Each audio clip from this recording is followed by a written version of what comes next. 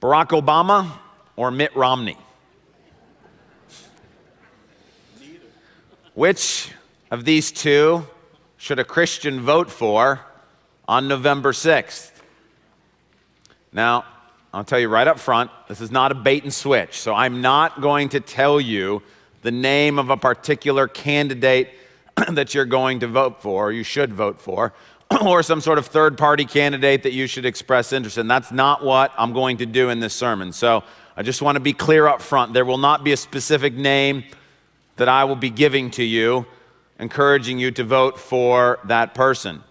Nor is this sermon ultimately going to be about politics, or I should say, primarily about politics. However, I do not think it's an accident that as America is coming to this time in which we will be choosing a leader, that we happen to be in the book of 1 Samuel when the nation of Israel is coming to a point where they'll be choosing a leader for themselves. And looking at that this week and praying through that, I couldn't help but think God wants for us to talk together about choosing leaders. And so this morning I am going to give you a passage of Scripture that I'm hoping you will think through and pray through as we look to vote on November 6th. But what it is that I think God has to say to us in the book of 1 Samuel is much larger than what's going on in the political realm and affects every area of our life. So if you would, take your Bible and turn to 1 Samuel chapter 8. 1 Samuel chapter 8. If you need a Bible, there's one in the rack in front of you or underneath your seat. It's page 195 in those Bibles. 1 Samuel chapter 8.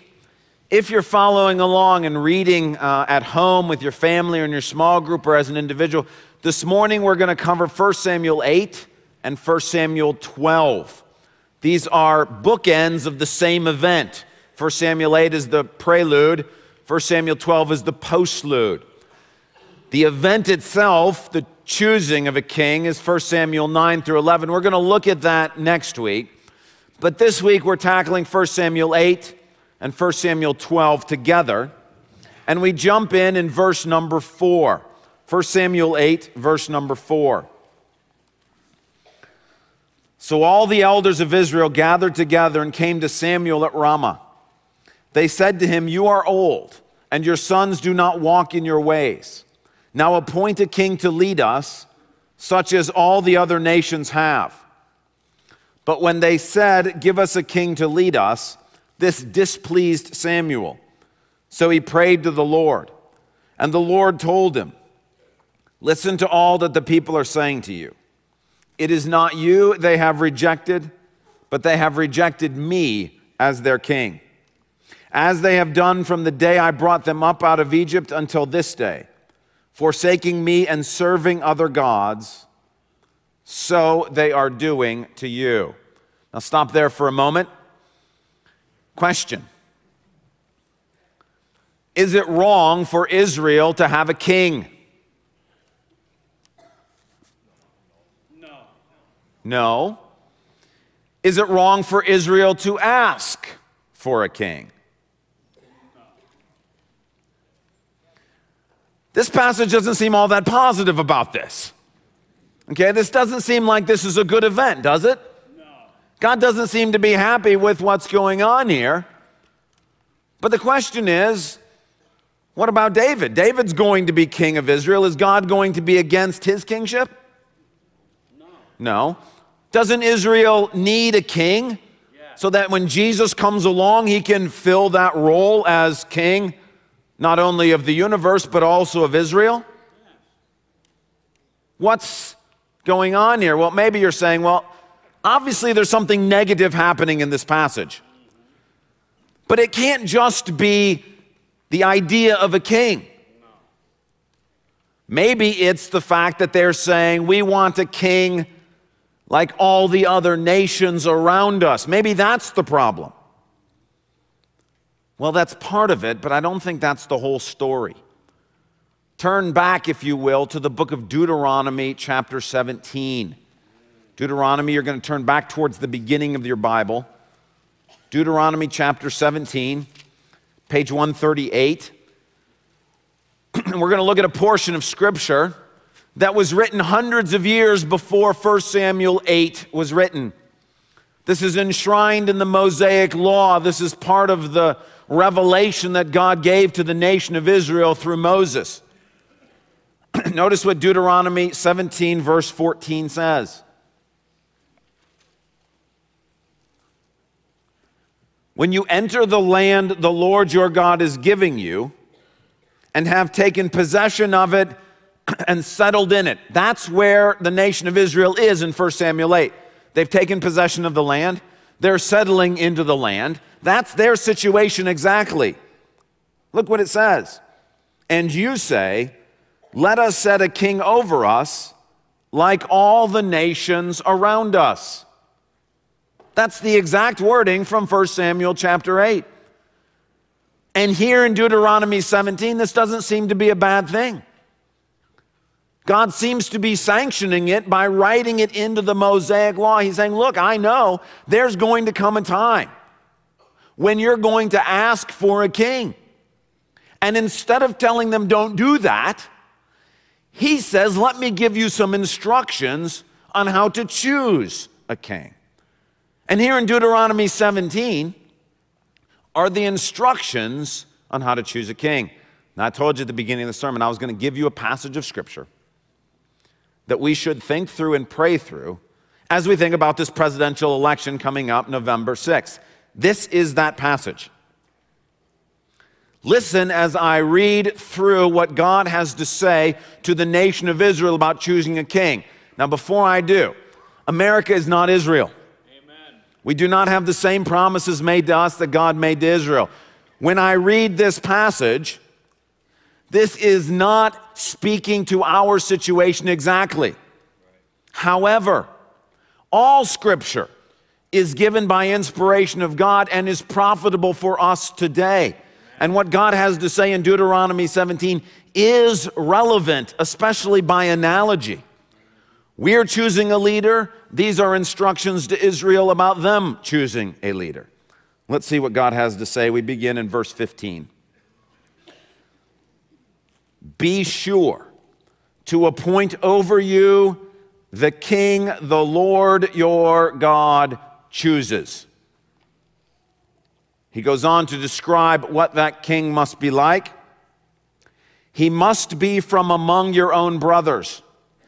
Do not place a foreigner over you, one who is not a brother Israelite. Now, he's not really focused here on brother or foreigner from an ethnicity point of view, but from a religious point of view.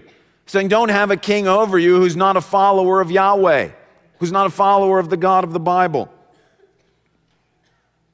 The king, verse 16, moreover, must not acquire great numbers of horses for himself, or make the people return to Egypt to get more of them. For the Lord has told you, you are not to go back that way again. He must not take many wives, or his heart will be led astray. He must not accumulate large amounts of silver and gold. Stop right there for a moment. In this first paragraph, God is saying what Israel should look for in a king is first and foremost, that person must be a genuine believer in the God of the Bible. He must be a follower of Yahweh. Moreover, that person must not have an overly strong fondness for weapons, women, or wealth. That if you have such a king who has great weapons, lots of wives, and lots of wealth, those three things will take his heart far from God.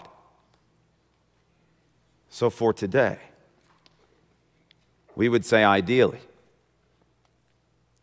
a candidate for president should be a Christian, a believer in the Lord Jesus Christ, and walking in close fellowship with him.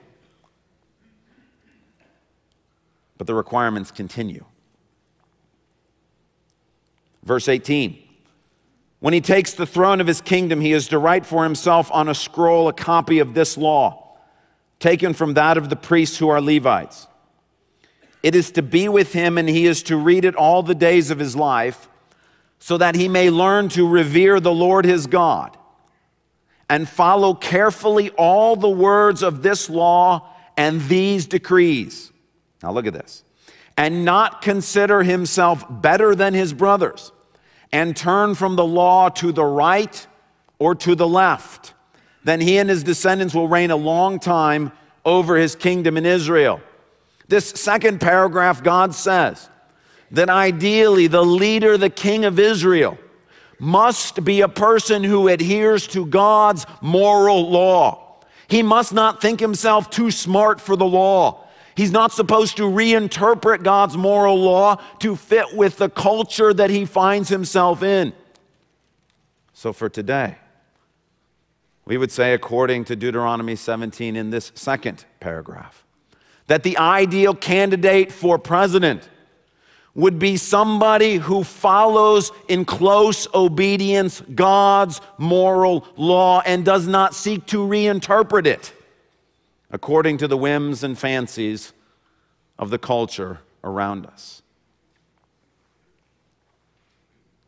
Now, if these are the two major requirements, that a person must be a believer in the Lord Jesus Christ and walking closely with him, and that person must not reinterpret God's moral law so that disobedience is said to be okay, then frankly speaking, neither one of the candidates that are on offer today is an ideal candidate. Neither one of these candidates meets what God has in mind when he thinks of an ideal candidate. Here it is in the scriptures. He's written it for us. And as I look at this and I try to understand what's going on today in light of what God has written here, I have to come to the conclusion for me personally that neither one of these candidates is an ideal candidate according to what God would want. Amen. So the question is, what are we supposed to do? What are you supposed to do if neither candidate is an ideal candidate? Well, first of all, what I think we're supposed to do is default to the very first part of this verse. Be sure to appoint over you the king the Lord your God chooses. Which means in our situation, pray like crazy that God would be the one who does the selecting, because when it's confusing to us, I'd rather leave it up to him. Amen. And then on November 6th, vote the way the Spirit prompts you to vote. Amen. Pray like crazy, listen for God's voice, and then vote in accordance with the way the Spirit leads you. That's the first thing you and I ought to do when faced with a situation where there is no ideal candidate. But the second thing that we ought to do, which is more important, is realize that the fact that there is no ideal candidate, that is a sign from the Lord that politics are not the solution to the problem. Amen. That if this was the means by which God was going to bring about real change, wouldn't he have to offer us a candidate that fits with what he really wants? And if there is no ideal candidate, if there is no candidate who lives up to the standards spelled out in Deuteronomy 17, the more important point is to realize that this cannot be the way that God wants to bring his kingdom into this world. With that in mind, turn back to 1 Samuel chapter 8.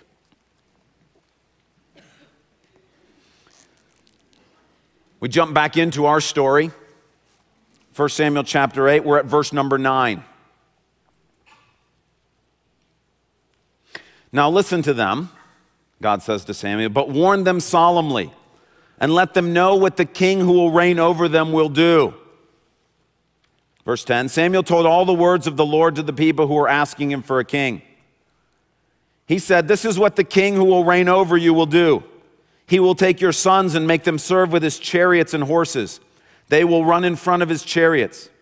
Some he will assign to be commanders of thousands and commanders of 50s, and others to plow his ground and reap his harvest.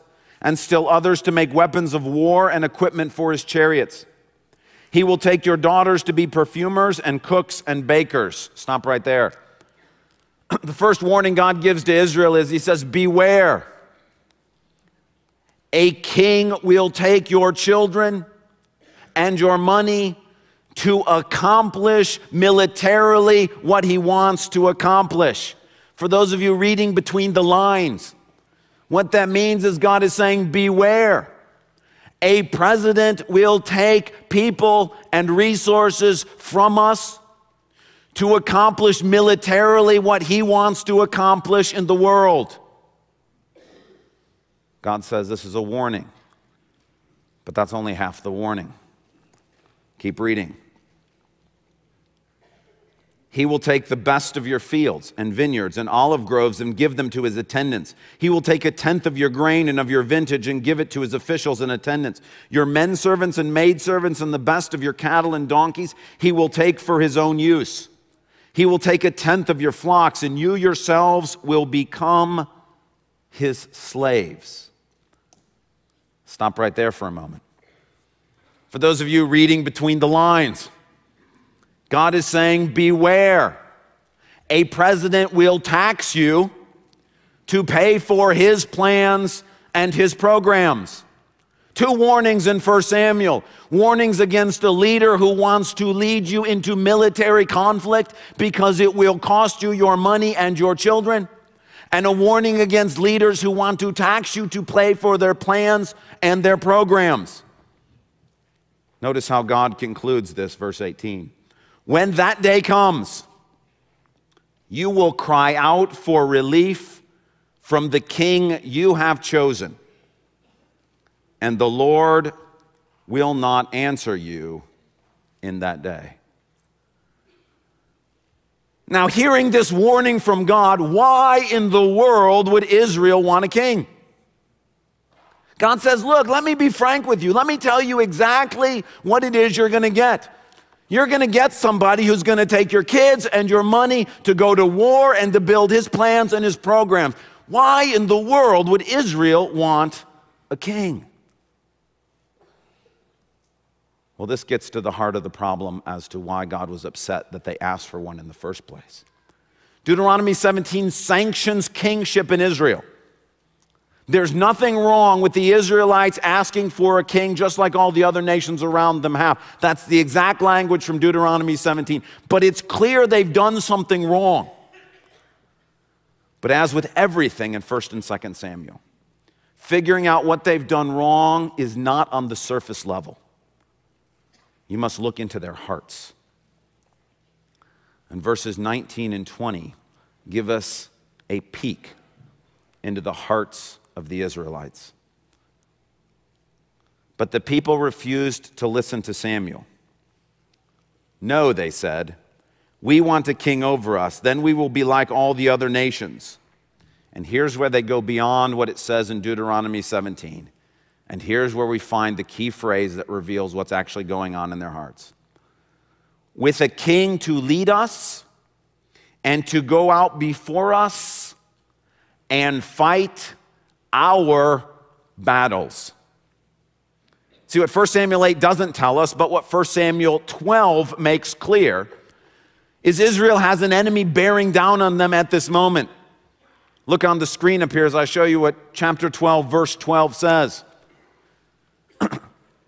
Samuel says, but when you saw that Nahash, king of the Ammonites, was moving against you, you said to me, no, we want a king to rule over us, even though the Lord your God was your king. The problem is in 1 Samuel 8, there is another enemy who's bearing down on them. And the people are saying to themselves, we want a king to go out and fight our battle for us. We want him to lead us into battle. Now, what's wrong with that? Well, you can only see what's wrong with that if you compare it to the statement that's made about David, who is a king after God's own heart. Listen to what's said about David in 1 Samuel 25:28. For the Lord will certainly make a lasting dynasty for my master. That's for David. Because he fights what? the Lord's battles. Do you see the difference? In 1 Samuel 8, the Israelites want somebody who will fight their battles for them.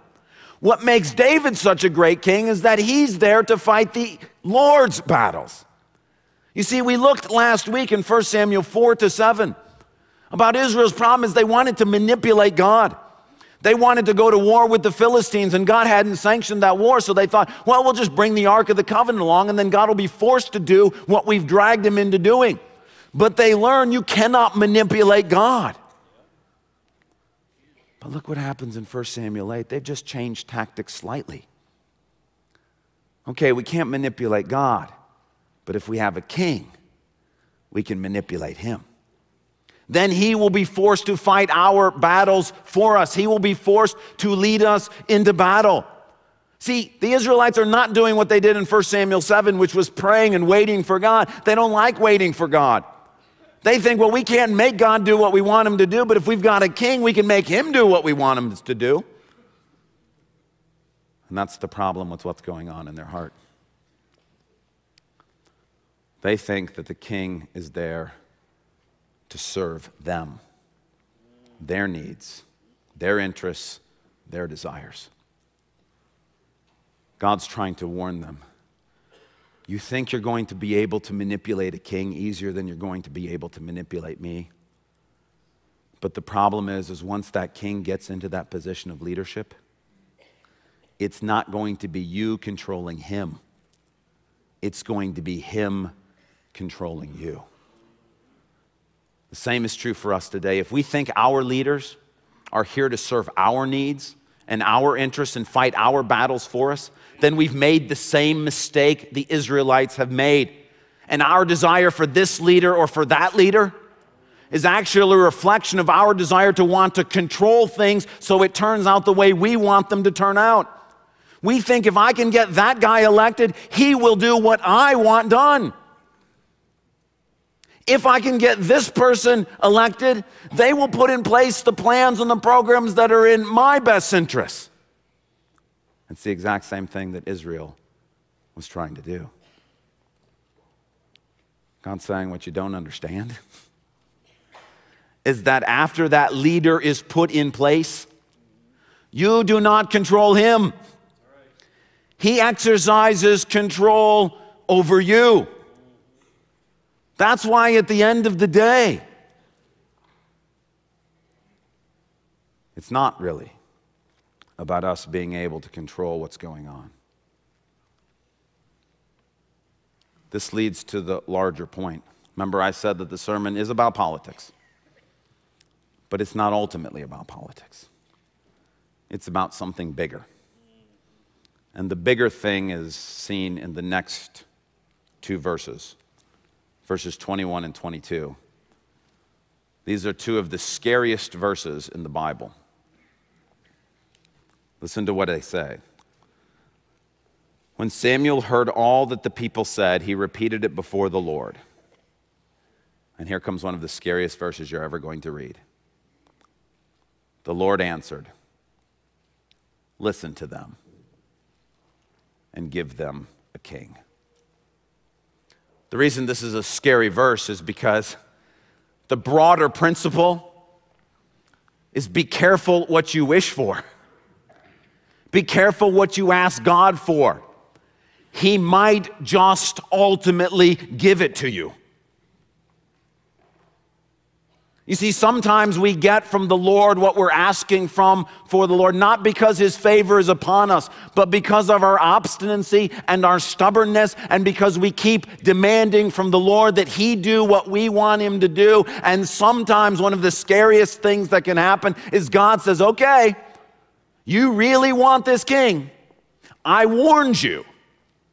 But here it comes. This applies to politics. We beg God and we ask God for a specific candidate because we think if we could get that candidate into office, that candidate will do what we want him to do. We'll be able to control what he does and we'll get the things that we want. And sometimes God says, okay, be careful what you wish for. Be careful what you ask God for. You know, I hear every 4 years the same thing. This is the most important election in recent history. Do you not hear that every 4 years? And every 4 years, no matter who's elected, the exact same thing happens, whether it's 1 month or 1 year or 4 years later. Disappointment. Yep. Disappointment. Yep. We get what we ask for. Sometimes it's the candidate we prayed for. Sometimes it was a different candidate. It doesn't matter which one it is. At the end of the day, it's disappointment. That's what God's saying. Be careful what you wish for. Be careful what you ask for. Because God just may give it to us. That's why Deuteronomy 17 says, pick the candidate God tells you to choose. Not the candidate that you in your mind have decided will serve your interests or this country's interests best. But this applies to so much more than just politics. If you're here this morning asking God repeatedly for a spouse because you think in your mind, if I just had a spouse, then my life would go a different direction. Then I would be able to control what was going on in my life. Then the loneliness that I'm experiencing, the things that I'm going through, all of that would go away if I just had a spouse to take care of things. And in reality, marriage is a good thing. God created the institution of marriage just like God sanctioned kingship in Israel. But the problem is that when Israel thought of a king as someone who was there to serve their needs and help them accomplish what they wanted to accomplish, instead of thinking this as a person who can accomplish what God wants accomplished, when we think about a spouse as a person who's there to serve us, who's there to solve our problems, who's there to make everything better for us, to make our life full of meaning, God says, be careful what you wish for. Be careful what you constantly, stubbornly ask God to give you. Marriage is a good thing. Marriage for the wrong reasons is a bad thing. And it's possible. God is saying, look, if I give you what you think is going to make you happy, who you're rejecting is not any person, it's me. God's saying, I'm your spouse. I'm the one who brings you comfort. I'm the one who walks with you. I'm the one who is your friend. And when we say back to God, no, I want a spouse like all the other families around me. I want a spouse that's going to meet my needs. God's saying, be careful what you wish for. Because you may end up with a spouse and still have all the loneliness issues, still have all the trouble, and now have a spouse on top of it.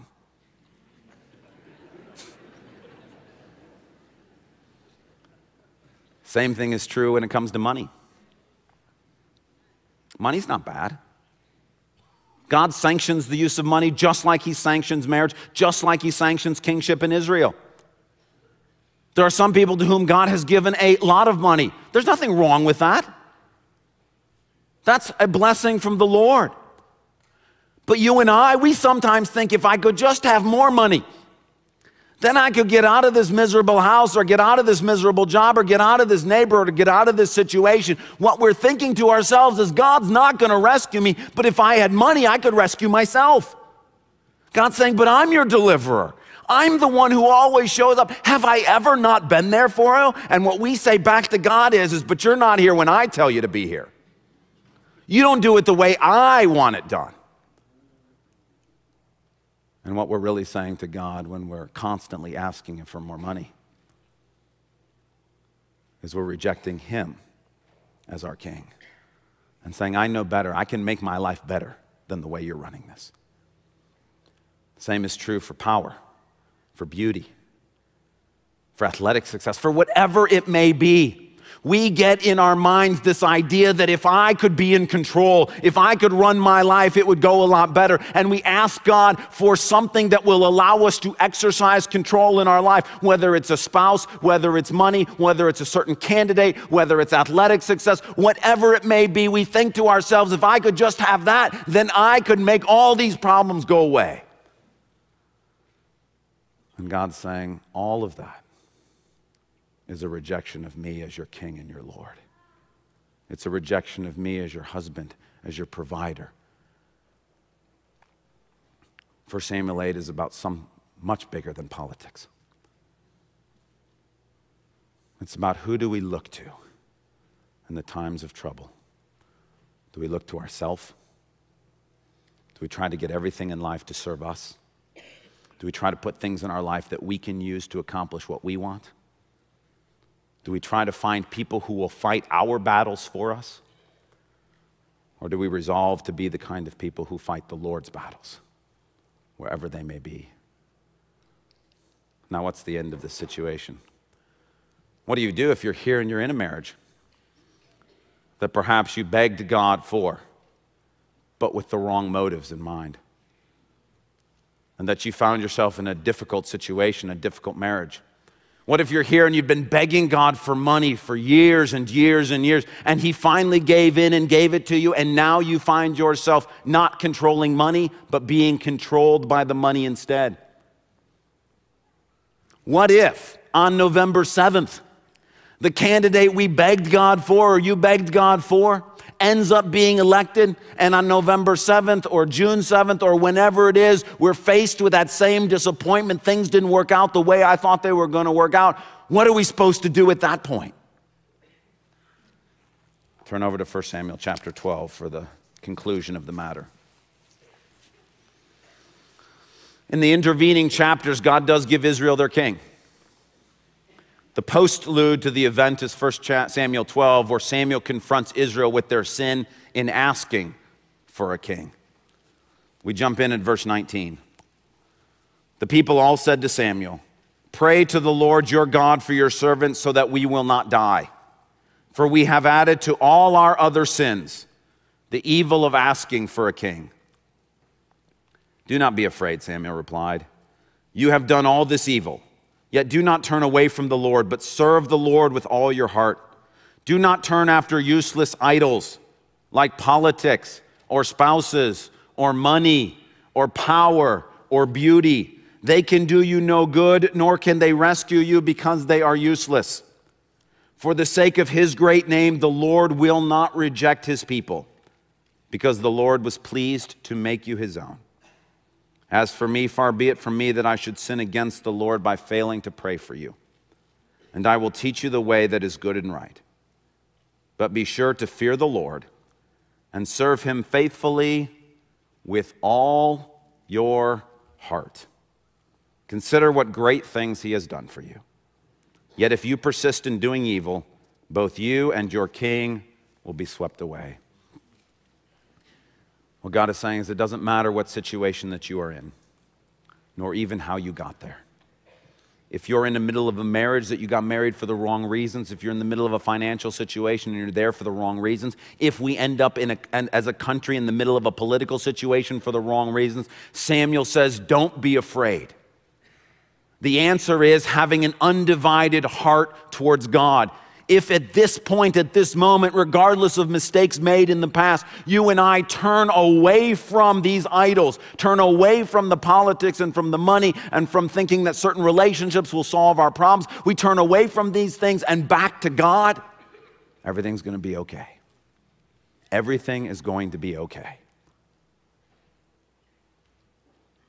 And if you're here this morning and you're pursuing a spouse urgently, earnestly, because you think that spouse is going to solve all of your problems, Samuel's saying, stop pursuing that spouse and pursue God instead. If you're here this morning and you're pursuing money at all costs because you are sure that that money is going to fix those things, God is saying, stop pursuing money and pursue me instead. If you're here this morning and you're pursuing a particular candidate to be elected with all your heart, God's saying, stop pursuing that candidate and pursue me instead. Yes, vote on November 6th. Vote the way the Spirit leads you to vote. But at the end of the day, turn your attention to God. And no matter what happens on November 6th, if we obey and seek the Lord with all our heart, we will be just fine. Amen. If we disobey and chase after worthless idols, we will be in bad shape. No matter who's elected, no matter who we're married to, no matter how much money we have. At the end of the day, the conclusion of the matter is this: serve God with an undivided heart. Fear him alone. Don't seek after the rest of this stuff. The Lord knows that we need these things. He provides them for us. He's in control. Anything else we could give our attention to would only end up ruling over us. When we commit ourselves to the Lord, who is kind and compassionate and good, Samuel says it doesn't matter the mistakes that were made in the past. From this point on, choose this day whom you will serve. Joshua says, for me and my house, we're going to serve the Lord. So if you're here in a situation and you think, I'm not sure I made the right choices to get here. I'm not sure I didn't talk God into this thing. I'm not sure if I didn't beg God for this thing and this hasn't turned out the way I thought it was going to turn out. Samuel says, don't be afraid. Pursue God with all your heart. And no matter what the situation, it will turn out to be a blessing. Let's pray together. Amen. Lord, we confess before you that we are an idolatrous people. We didn't think we were idolatrous before we came here, because we haven't carved any statues out of wood and bowed down to them. But Lord, your word speaks to our hearts today and tells us that we have been following after idols. God, I admit we listened to news, and in the past months, the phone calls and the news media and the debates and the advertisements and everything about politics causes our hearts to be drawn towards that and think, if we could just have this happen, everything would be okay. Lord, we confess to you that's an idol. God, in our own lives, whether it's fame or money or relationships or whatever, God, we've run after everything else except you. Forgive us, Lord. Help us to turn our focus back to you. God, you're so good to us. You're so kind to us. You remind us, go back and think about all the things you've done for us. God, as a church, as a nation, as a people, you've done so much for us. Why would we ever doubt you now? Lord, help us to get our focus off the rest of this stuff and back on you. We pray this in Jesus' name. Amen.